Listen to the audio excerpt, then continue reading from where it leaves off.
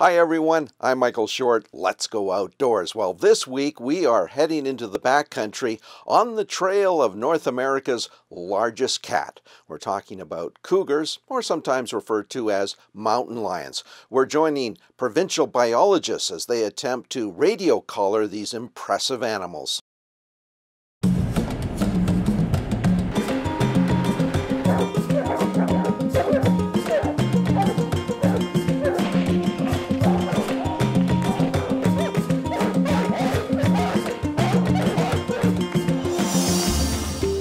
The need to better understand cougar movements is becoming a priority for wildlife managers in Alberta. In recent years, the number of cougars expanding beyond their traditional range is growing, and that means more conflict between landowners, cattle, and pets. We do think that some of the cougar population expansion is a result of increasing white-tailed deer populations, and so there's more food for cougars in areas where there wasn't before. So 52.11. Cougars can cover a huge amount of territory, so the more time spent poring over maps and detailing a plan will go a long way to hopefully discovering an active trail. And let me get to the radio. Yeah. Driving backcountry oil and gas roads are the first step. Keeping your eyes open for fresh tracks. So it's not super fresh. I'm sure the dogs could work it, but I'm not convinced that it's a cougar. Unfortunately, this set of tracks belonged to a lynx, so it was time to check in with outfitter Lorne Hindbow to see if he had better luck. We're gonna pursue this one any further. We gotta see if we can find a fresher track on one of these trails. Contributing to the expansion of the mountain lion's range is the fact after kittens reach the appropriate age, they're forced out into finding their own new territory by the adults. As a female cougar produces kittens, and those kittens grow up and they leave mom and go out looking for a territory of their own. They need to find unoccupied space, and generally that unoccupied space is to the east and more in the fringe habitat. Well, as it turned out, Lorne has discovered some tracks, so it's time to change up the tactics. So what we're trying to do, we know we've got a track over there, it's got a little snow in it. Our tactic here today is to try to get around this and get it inside a block. Satisfied the cougar did not make its way out of the block, Lorne puts the dogs to work. Nope.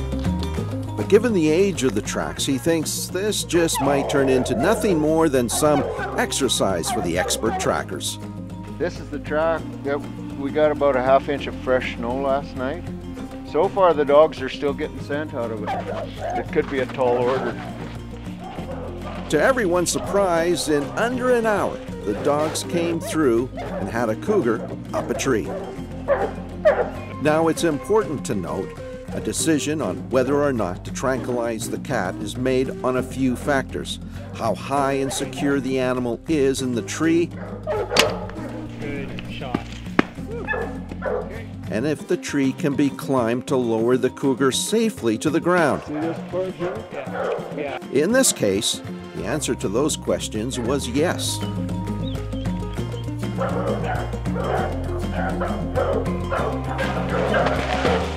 Once on the ground and resting comfortably, biologists can get to work gathering DNA samples and taking other basic information.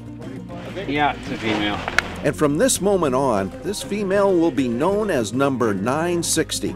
And with the help of that radio collar, her movements will be tracked for the next 2 years, which will prove helpful to Dr. Mark Edwards from the Royal Alberta Museum, who is doing a study on cougar kittens. Our part in this role is to look at recruitment and then survival of kittens, and then look at the factors that affect that survival, both with the kittens and then how that affects their the mother in terms of movement, habitat ecology. So, am I strong enough? All of this information will be critical as Fish and Wildlife weighs its various management options, with the ultimate goal being to reduce the number of cougar encounters between livestock and people. So we just implemented what we call a boot hunt, where game hunters can buy a cougar tag and harvest a cougar anytime from September 1st through December 31st in those areas that are outside of the traditional cougar hunting range.